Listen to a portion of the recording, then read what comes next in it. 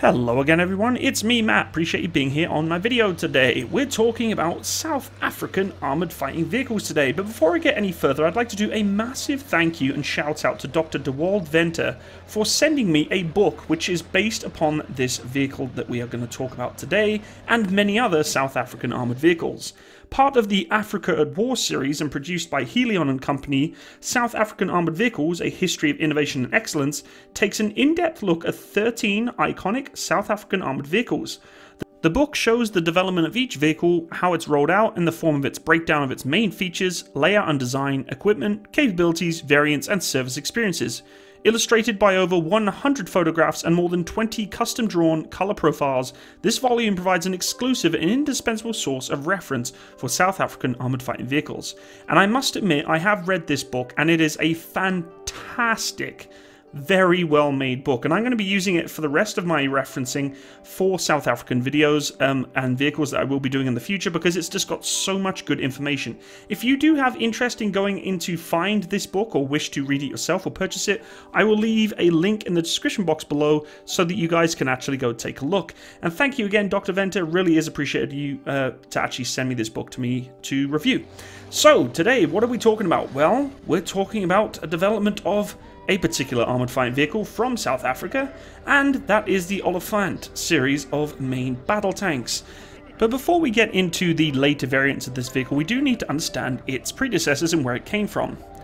The Olifant Mark I Alpha MBT takes its Afrikaans name from the African elephant. The Olifant is the largest land animal, and thus the Olifant MBT is aptly named as it's the heaviest military vehicle in the South African Defence Force.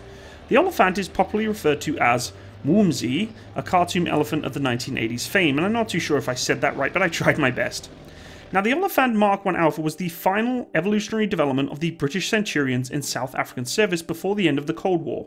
During 1953, South Africa, as part of the Commonwealth, purchased 87 Mark III and 116 Mark VI Centurions from Great Britain.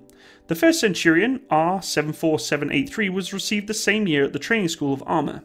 During the 1960s, South Africa sought to purchase the Mirage fighter aeroplanes from France and sold 100 Centurions to Switzerland to generate the required funds. The vehicle overall was quite impressive. In 1964, the UN enacted voluntary arms embargo on South Africa though. Regardless of the sanctions, South Africa was able to obtain some of the equipment and parts necessary for the upkeep of the Centurion fleet, with the exception of the 650 horsepower water-cooled V12 Rolls-Royce Meteor engine, which was prone to overheating in the warm African weather anyway. Furthermore, the strain brought on by the rocky terrain took its toll on the Centurion's road wheels and suspension. The changing global political environment against South Africa necessitated an increased requirement on the self-reliance, which led to the establishment of the Arms Corps in 1964, which would take on procurement, research and development tasks. In 1973, Arms Corps acquired several air-cooled Continental V12 petrol engines used on the M46-47 Patterns, which produced 810 horsepower. With some creative modifications, they were installed on the South African Centurions. However, the new engines were far from perfect and they consumed ridiculous amounts of fuel, limiting the operational range to just above 40 kilometers.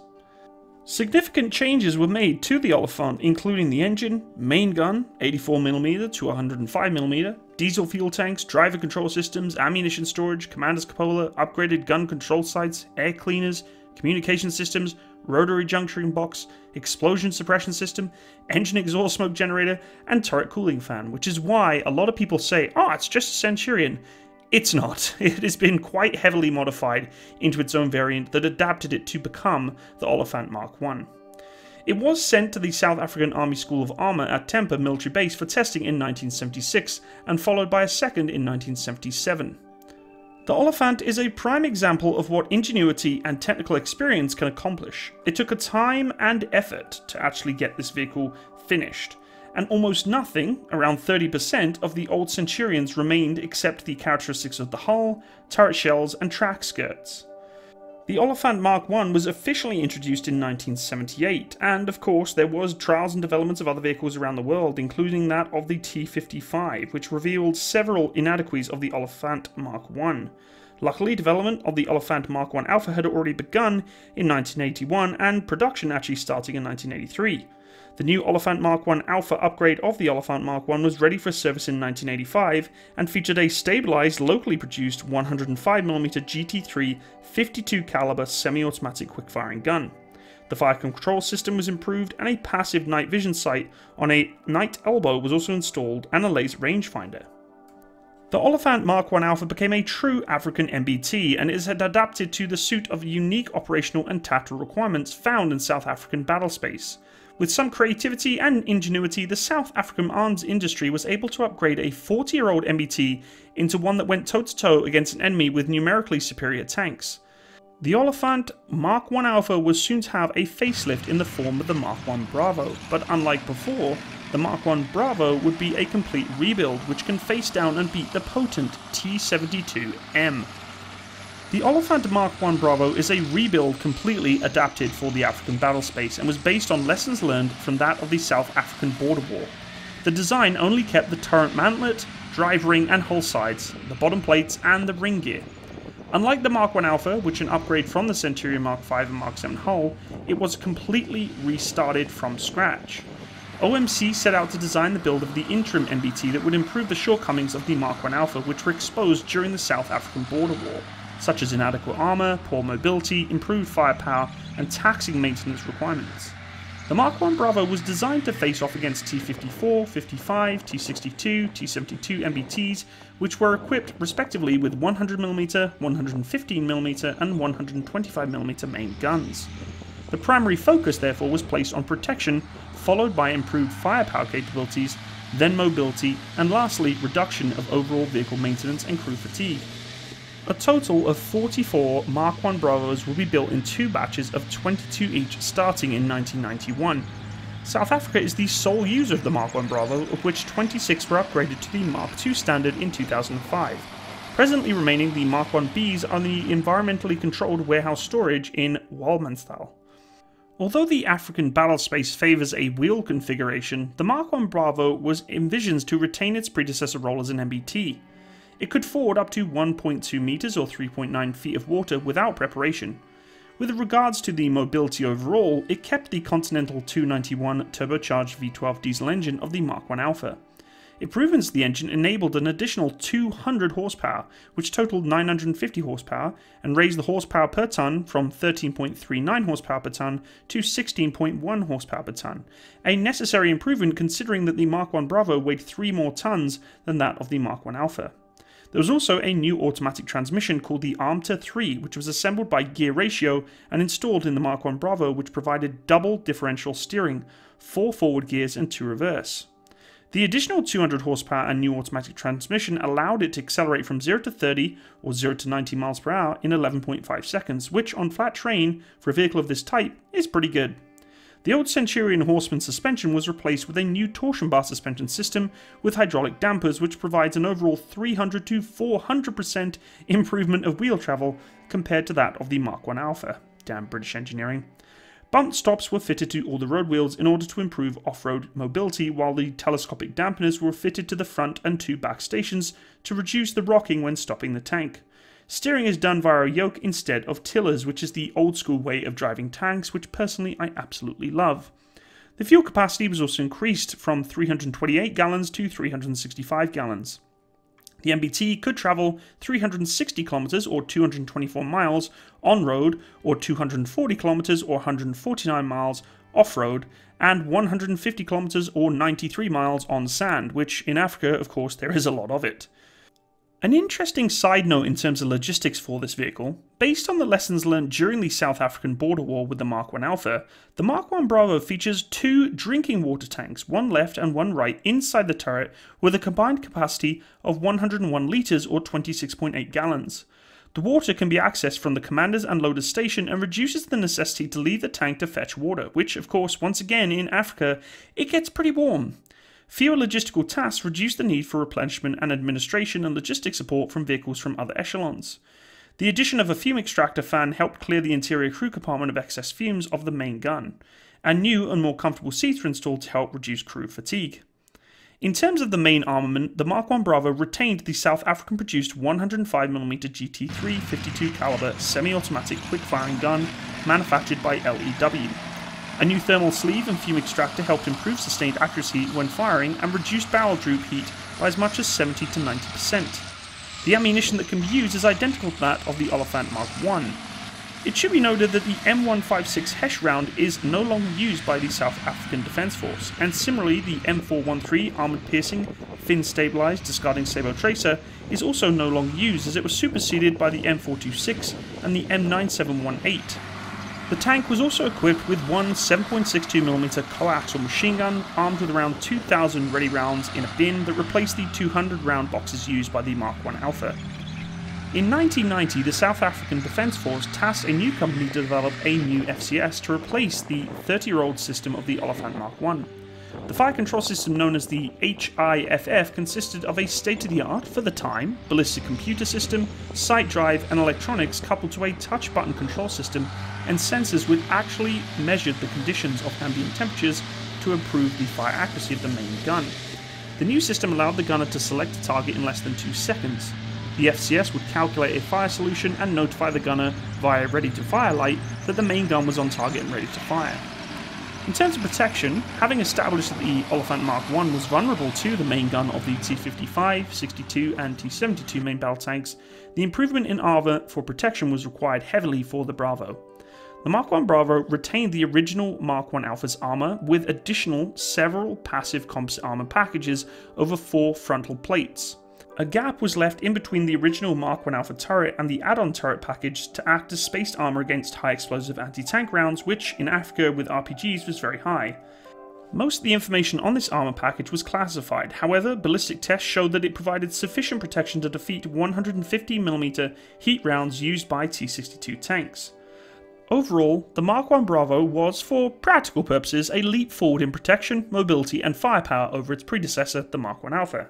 However, several problems came to light, such as poor power to weight ratio and the failure of the main gun system to exceed the performance of the Mark I Alpha. Logistical shortcomings of the parts and maintenance manuals really exacerbated the Mark I Bravo's problems. Additionally, the desired fightability improvement was not really achieved.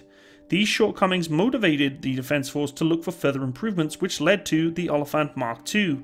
The official planned replacement of the Mark I Alpha was evaluated in the 1990s, and possible contenders for it overall were the French tropicalized AMX-56 Leclerc, developed for Saudi Arabia, and the British Vickers Defence Systems Challenger 2E. Initial South African defence requirements asked for 96 new MBTs, 6 armoured recovery vehicles and 4 armoured fighting vehicles that could launch bridges, or some of a similar body variant. However, in 1998, the South African government announced that no new MBT was to be funded for the foreseeable future. Originally, entirely new hulls would have to be built due to the lack of funds. The only solution available was to upgrade the Mark I Bravos, which were on hand, to the desired specifications sought by the South African military. However, this would lead to the Olifant Mark II, and a total of 26 of them were built from 2005 under Project Otalasa. The Mark II is in service only with the South African Defence Force. 4 are used for training at the Army School of Armour at Temper Military Base, while the remaining 22 are in storage. The design and development of the production of the Mark II were undertaken to correct the shortcomings of its predecessor. It was particularly feared that the T-72M MBTs would be acquired by some of its neighbours, which would require a much more lethal South African MBT. For the Mark II, the engine was pretty much kept the same, however there were some improvements to the engine, which raised the overall horsepower to 1050, and with an increased power to weight ratio of 17.35 horsepower per tonne. In terms of the vehicle's main armament, it still retained the same GT3 52 105mm gun and the same coaxial machine gun. However, the Mark II features a wholly integrated FCS. The fire control system allows the gunner and commander to target an enemy, which engages an auto-tracking feature to keep the main gun on target while the tank is moving, similar to that of the hunter-killer feature of the commander's independent thermal view of some of the tanks that we see today. The laser rangefinder is integrated into the system and is accurate up to 10 kilometers. Data from the rangefinder is then fed into an integrated ballistic computer, which applies elevation to the main gun. Tests revealed that the system was accurate within 30 cm by 30 cm at 2 km. Most of the armour package for the Mark II was the same, however there was an upgrade program that took form of several passive composite armour packages, one over the frontal glacis plate and several on the turret, front, sides and top. A gap was left from the original Centurion turret and the added armor package to act as more spaced armor. The total thickness of the composition of this was also classified, however it was publicly stated that the Mark II's frontal armor could stop, again, the 115mm heat rounds used by the T-62. The entire hull can shrug off the feared 23mm AP rounds, and the threat posed to the Olifant Mark I Alpha by the RPG-7 was negated when the upgrades were given to the Mark II armor. Additionally, the armoured steel skirts of the Mark I Alpha were redesigned for the Mark II to protect the running gear from incoming missiles that were prematurely detonating of incoming heat rounds. This constant threat of landmines as well in South Africa necessitated the addition of a double armoured floor with torsion bars between the floor plates reinforced. A new fire suppression system was also installed in the crew and engine compartments to reduce the likelihood of catastrophic fire or explosions when hit. Overall, the Mark II does address most of the shortcomings initially found with the Mark I Bravo to make the tank quite fightable and incorporating the hunt-to-kill capability. Furthermore, a more powerful engine improves the tank's overall performance. The Mark II was quite a leap forward in its protection and mobility for its time. Be aware that the role of MBTs in Africa was very different to that of what most of us think of today, and is essentially to act as a deterrent to outside aggressors using small armoured vehicles. Not that of gigantic, heavily armoured beasts that are able to stop armor-piercing, fin-stabilized discarding sabot and other more complex anti-tank weapon systems. Primarily, these are more of a deterrent than anything else to soft-skinned vehicles or lightly armoured vehicles that could be highly strung across large areas of terrain and that don't require such large amounts of penetration to take them out. Be aware though that this fleet does still need to be replaced and the hulls are nearing about 50 years of age. It's safe to say that the Olifant, being although quite the compressive tank of its time back in the day, has now become a very obsolete tank overall, and if it was to come against other main battle tanks of today, it would not do so great. But does it need to? In the context of what I just said, this vehicle was really designed to take out things like BMPs, soft-skinned vehicles, infantry. It is not there to take out T-90s, T-80s, or more modern day variants of the tank. However, the T-72M is still a formidable capability of knocking out this tank, which does give me a little bit of the heebie-jeebies considering they're not doing a huge amount of upgrades to the armour of this vehicle to this day. So, quite a long-winded video today, and one that spans across a whole family of this vehicle's generation. And I have to say, you know, considering this has come from a Centurion and been modified to the South Africans' needs wholeheartedly, I have a lot of respect for them. You know, why produce something that is so over the top, that needs to be this heavy-duty MBT? It doesn't need to be. And I respect that. I respect that they've gone for what is necessary, not what is, you know, wanted. And I have spoken to a few people who have actually operated these tanks before. They've reached out to me many times and saying, please make a video about the Olifant main battle tank, and I'm really glad I got round to it. Thanks again, Dr. Venter, for doing this and allowing me to use your content to actually produce this video. But seriously though, it does have a lot of respect of South African armoured fighting vehicle crews out there. I know the Rukat has a lot of respect out there as a wheeled variant, but for a tracked main battle tank, the Olifant holds its own. I hope you really enjoyed today's video. Please leave me a like if you did. I'd also love to hear your input and comments on this particular main battle tank series. If you do want to go check out that book, please go check out the description box below. Thank you again, Dr. Venter, for sending me this book so I could use it on this video. If you want to be notified of any upcoming content in the future, please click the little bell by the subscribe button so you can be notified for videos next time. If you want to support my channel, you're more than welcome to go to the description box below also to check out my Patreon and PayPal, and I also have my PO box if you want to send any fan mail. Thanks again, everyone. Have a wonderful day. All the best. Bye-bye.